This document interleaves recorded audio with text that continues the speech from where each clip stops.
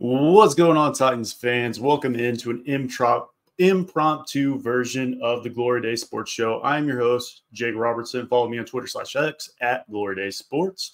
Today, we'll be doing a little combine preview. And if I see we got some people hopping into the chat, if you're checking it out on Twitter, make sure you head over to YouTube and like and subscribe. You can also find us on Apple Podcasts or any of your major platforms. But we got to hear Brian Callahan and Rank Arthon speak to the media just a little while ago. Got a couple nice little tidbits on those. If you're following me on Twitter, you know I put out earlier today, who are your guys' draft sleeper? Who are your guys? And I got about the top 30 wide receivers out of those picks, and we got a couple other ones. So we're going to break this up into two different shows. Today, I'm just going to be covering the offense. We got a lot of skill positions that we're going to be looking at and a lot of guys that might be slept on a little bit and have a lot to gain in this combine in the Underwear Olympics. We got to hear Brian Callahan talk about where the receiving score kind of stands right now. He's excited to work with Treylon Burks. We'll see what transpires out of that, if anything at all. And he kind of spoke about what he likes in a wide receiver as far as the do-it-all guys. That's awesome. That's amazing. But he did say he likes to see the guys that can stretch the field as well as other guys that can win in those 50-50 situations. So it's not a one-size-fits-all. And talking about the O-line to wide receiver discrepancy, he said guys that can score touchdowns tend to make more of an impact. So that might lead us to think that he's looking more so at the Marvin Harrison Jr.'s, the Malik Neighbors, the Rome Odunzes, opposed to the Olu Fashionus or the Joe Alts. So it kind of gives us a little bit more of an insight, but more than anything, it's coach speak. It is what it is. But I got about 3 to 4 picks at each position on offense that will do a brief little overview. If you have any comments, make sure you throw them down there. We'll cover some of those guys as well. I could only fit somebody into the show. I only got an hour lunch break. But let's go ahead, hop into these wide receivers positions, and we've already touched on one of these guys already. That's Rome Odunze out of Washington. Probably the most to gain out of that upper echelon with Marvin Harrison and Malik Neighbors not doing anything this week. And they'll be speaking to media. I don't think Marvin Harrison is even planning on running at his pro day or anything like that. We know Neighbors is planning as of now to do that. But Rome, if this guy can get into those 4.3s, and he's reported to run there before, if that's the case, that's going to silence those separation concerns that you see from a lot of people. I don't see that on tape. I think he is as close to a blue chip as you can be for that athletic position. I've seen comps, and I wish I could give credit to you, but I've seen somebody say he's an athletic D-Hop. Obviously, Hopkins didn't perform super well at the combine, and Rome has a very similar-esque game, in my opinion. And if he can show that change of direction or that top-end speed, that's only going to raise his stock and might lead him into that 1A, 1B, 1CS conversation. Does everything great, but really nothing the best. He's better at Marvin Harrison at some things. He's good, or he's better at Malik Neighbors at some things, but he's not the best at any of those things. So that tends to knock him just a little bit. My guy that I'm super excited to see run is Xavier Worthy out of Texas. This is my wide receiver 4 on my big board. I think he's that next guy, in my opinion. Fastest clock, miles per hour in all of the pros or college last season. I'm looking at 4.2s or bust, in my opinion, on the 40. And I'm sure if you saw my post last week, I think if you paired this guy with a Hollywood Brown of free agency, you immediately give the Titans the fastest wide receiving core in the entire NFL. You could say what you like about Hollywood, but as an OU fan, always love the kid. I think he can just give that next step to this wide receiver core. And Xavier Worthy, great route runner, but he is very slight. So that weight that he comes in with could be big as well. He sits at 6'1", but he does not look 180 in my opinion. And those bigger corners, they're going to knock him off the line of scrimmage, and it's going to be a game over. So if he's added a little bit of size and has that that speed still, that's going to be amazing. And that's going to lead him into that upper second round tier to maybe low first round. So he has a lot to gain this weekend. Next, Malik Washington out of Virginia. This is a super compact guy at 5'8", 190-ish. True slot, but I think he led all the NCAA last season at the wide receiver position for broken tackles. So this is a guy that's not afraid to get down and dirty. At that size, he's never going to be a decent blocker out of that slot. So, and he's not going to be able to play out wide, unlike somebody similar weight like Xavier Worthy, I think can play on the outside at the next level. He's very good at finding holes in the zone and has the technique to beat man coverage. So he could be that true slot for your team and be able to be a good slot.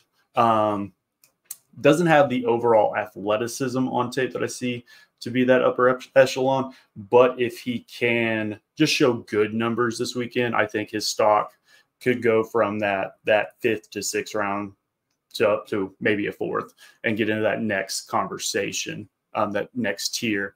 Got 2 more for you at the wide receiver position. I want to touch on Luke McCaffrey out of Rice, a converted quarterback. And we know how that's worked out in the slot in the league with a lot of other teams.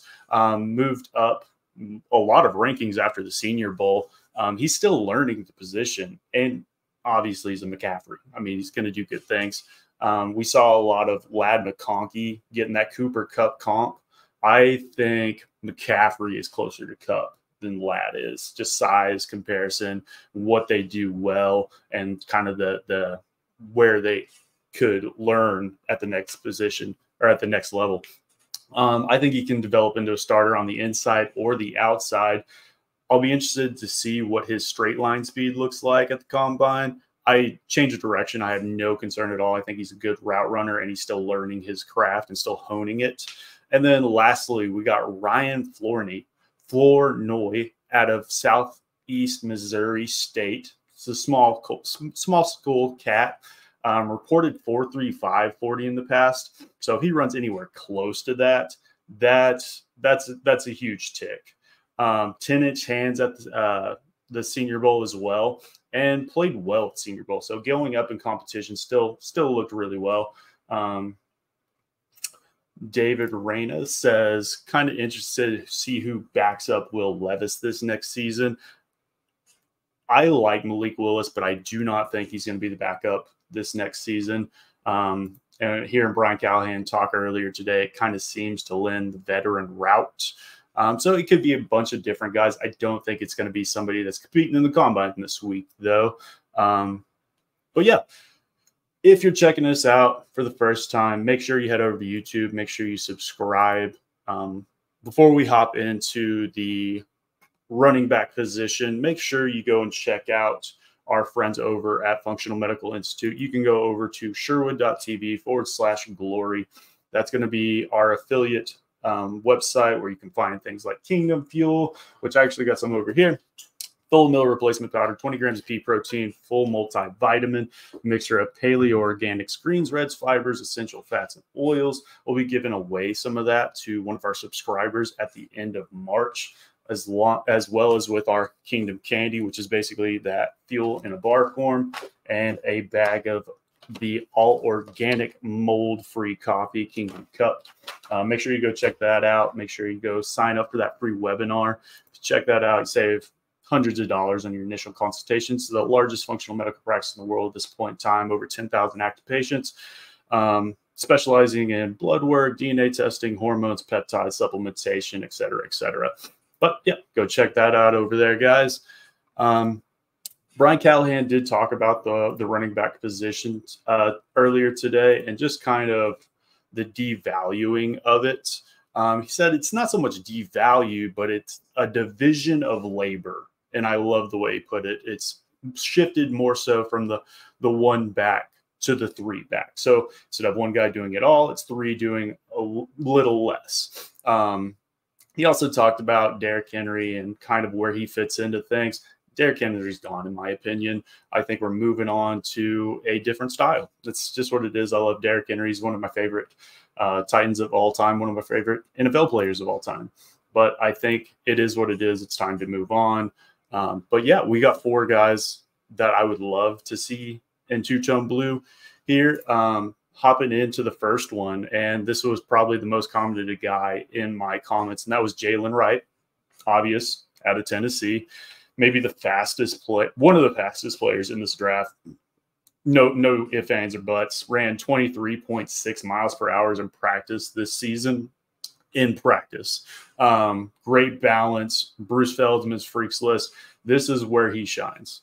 This athletic testing, this is going to raise him into maybe that RB1 for a lot of people going forward. Next stop, kind of the polar opposite of that, is going to be Braylon Allen out of Wisconsin. This is a big dude. If you're looking for Derrick Henry in this draft, it's Braylon Allen. 6'3", 245. I don't think he's Derrick Henry. I don't think he's A.J. Dillon. I think he falls somewhere in between the two. He's a big dude, falls forward. He's been on everybody's radars really since his true freshman season at Wisconsin. And even at his size, shows good lateral quickness and is a decent receiver out of the backfield. And that's something you're not getting out of Derrick Henry. So he's able to take, he's not going to run a full route tree or anything out of the backfield, but he can take the screen. He can take the flat routes. He can do it very well. Next up, this is probably my guy. This is Ray Davis out of Kentucky. Ever since I watched his original taping, I was sold. He might not have the elite speed or the breaking tackle ability of a Jalen Wright or a Braylon Allen, but he does everything well. And he's a very good receiver out of the backfield. I've seen comps of him being very Nick Chubb-esque, and I do like that comp. He's very compact at like 5'8", 220. He's a little bowling ball down there. I love Ray Davis. And then just a little sleeper. I don't see a lot of talk about Tyron Tracy Jr. out of Purdue. This is a guy I've loved for a couple months now. This is a former Iowa wide receiver. He's originally out of Indy, so going back to his hometown for all of this. Very good vision for being a converted wide receiver at Iowa to just coming into Purdue this last season. Very good vision. Liked what I saw at the East-West Shrine Bowl. Should run in the 4.4s. If he gets in that low 4.4s, I mean, this is only going to raise his stock for me. Being that converted wide receiver, he's going to be able to run those routes and everything as well. Not super worried about that at all. Next up, if you're checking this out, guys, make sure you like, comment, and subscribe, of course. Head over to YouTube. Brian Callahan did talk about our coaching staff today. Looks like they're looking at hiring the strength and conditioning coach somewhere after the combine, probably about mid-March is kind of what he said. And I'll be super excited to see who they bring in, just because we had the status quo for so long with Vrabel and we had the injury history. So who they bring in could be a big point. But yeah, let's go ahead. Let's hop into these tight ends. To start, it's got to be on a radar, at least with Brock Bowers out of Georgia. This is a true blue chip prospect. And he wants to come to the Titans, which you can take. You don't get to pick where you come, but I do like that he wants to come here. He's a big glorified receiver in my position, in my opinion. He's 6'3", 235-ish, so he's smaller for NFL tight end standards, but he, as a receiver, he's just as good as those top 3, in my opinion, and he can offer those end arounds. He does a lot of good things that other tight ends don't do. He is generational, is what David just said. And I agree. He's a generational prospect. I don't like using that term, but he's the best tight end we've seen come out in a very long time. I think he's better than Kyle Pitts. He might and shouldn't test as well as Kyle Pitts does, but I think he's about as surefire of a prospect at the tight end position that we may have seen ever. Hopping into the next 3, quite a bit of a drop off, going to be honest with you. But I think this is more so where the Titans should end up going, opposed to taking that premium at the tight end position early. Starting off with Theo Johnson out of Penn State. I think Penn State has the best strength and conditioning program in the NCAA. We see guys come out constantly that are just physical freaks, and it's just year in and year out. So Theo, he is an athlete, opposed to, as I say, a football player. He had a great this last season and really surprised me at the Senior Bowl. I think this is a guy that you bring in early. He can learn from those top two tight ends. I think this is a guy that could come in behind Chig and Josh Wiley and develop. And then below him, we got Brevin Spanford. This is a guy out of Minnesota that is basically just an additional tackle. 6'7", 250, 260, if I remember right. Great blocker, offers you absolutely zero in the passing game. I think he kind of actually hurt his stock, in my opinion, going back to school this last season. But if you're looking for that Trevon Wesco role to fill, that Jeff Swaim, Brevin Spanford is probably the best prospect in this draft for that specific role that can come in and just be that blocking tight end. And then I just got a little wild card for you. This is a guy I just recently watched not too long ago, and that's Tanner McLaughlin out of Arizona.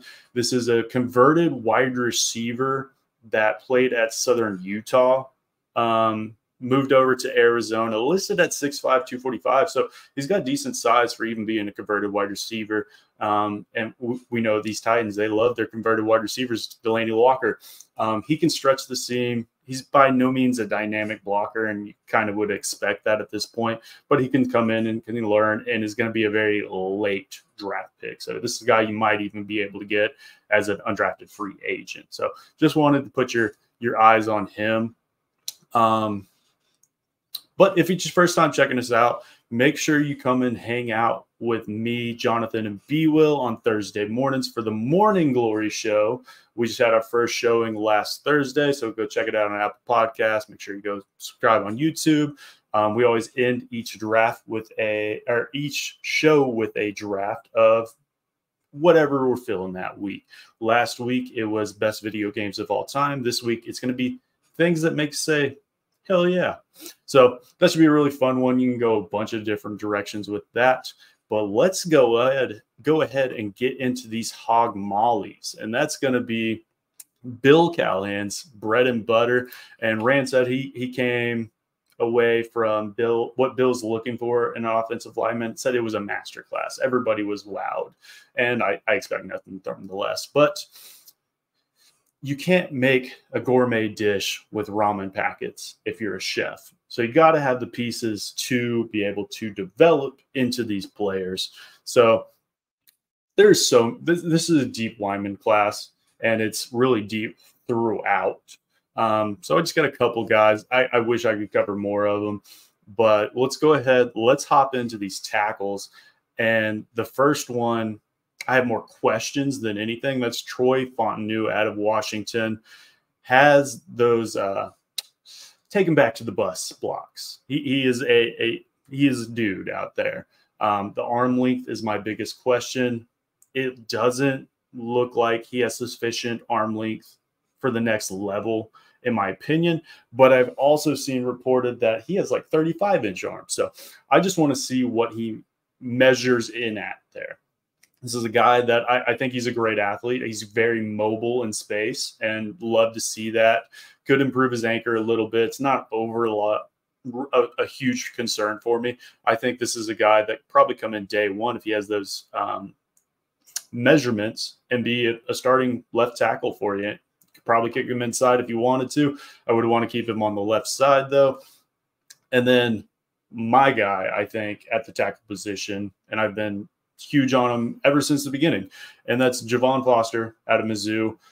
This one sack given up last season in the SEC, 7 in the last 3 years. And the one he gave up this season wasn't even to an SEC team. I think it was to like Middle Tennessee, something like that.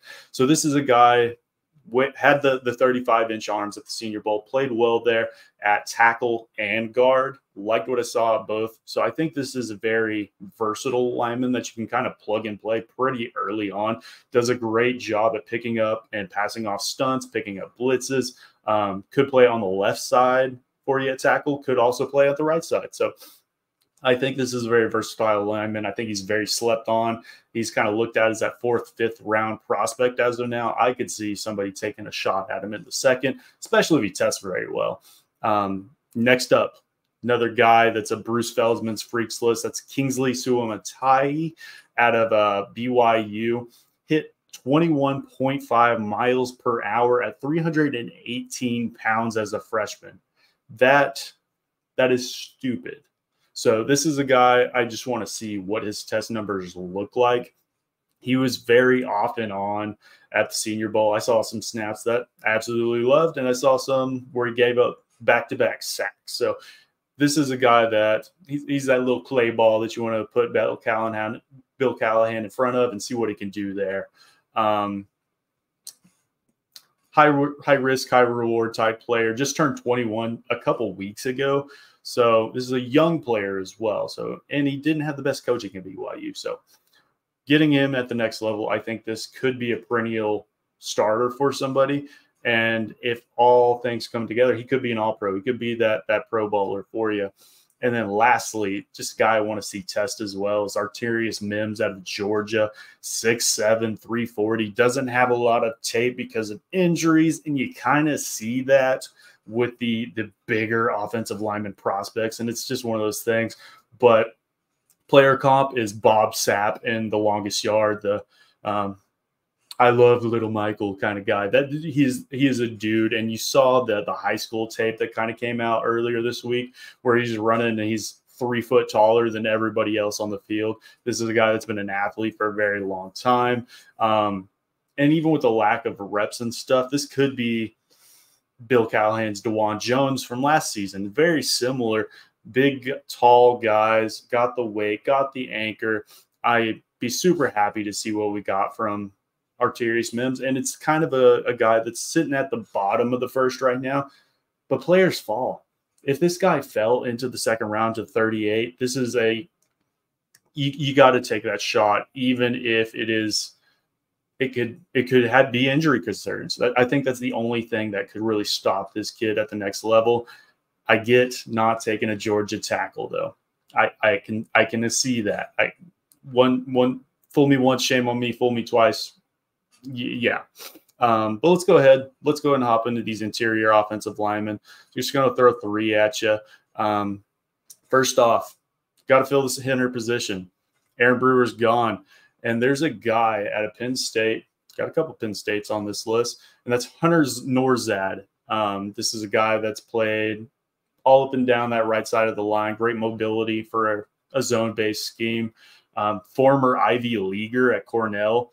So I want my center to be smart, and I know just going to college doesn't mean that, but being an Ivy Leaguer, I think this guy has what it takes physically to pair with that mental stuff. And bringing him in early, pair him with Will Levis, I'm super happy if they brought him in. Next up, we got the Swiss Army knife, and that is Graham Barton out of Duke. He's played all 5 positions, well. Brentwood native. This is a guy that S2 scores mean absolutely nothing, but he would score very high on it, in my opinion.